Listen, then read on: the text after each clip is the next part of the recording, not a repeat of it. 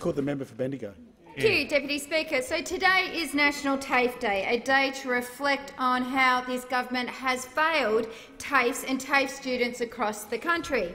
Since coming to power, since forming government in 2013, this government, the Liberal Nationals, have cut $3 billion from TAFE apprenticeships and vocational education in our country, including $270 million in this budget alone.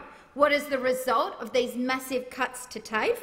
Well, we have seen 140,000 apprenticeships in this country lost. We have seen TAFE campuses close. We have seen courses lost. The member for Lawler mentioned bricklaying. That is one of the courses that was cut at Bendigo TAFE when this government cut funding to Bendigo TAFE. And what do we have today?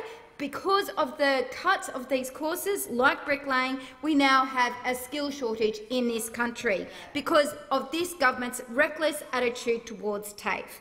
And let's look at where some of the issues we have. In National Party area, where youth unemployment can be as high as 20%, we have seen TAFE campuses close, we have seen courses lost. It is a disgrace. Today on TAFE Day, we acknowledge the hard-working TAFE teachers. We acknowledge the state Labor governments who are trying to reverse the damage that has been done, and we call upon this government to stop attacking TAFE and reinvest.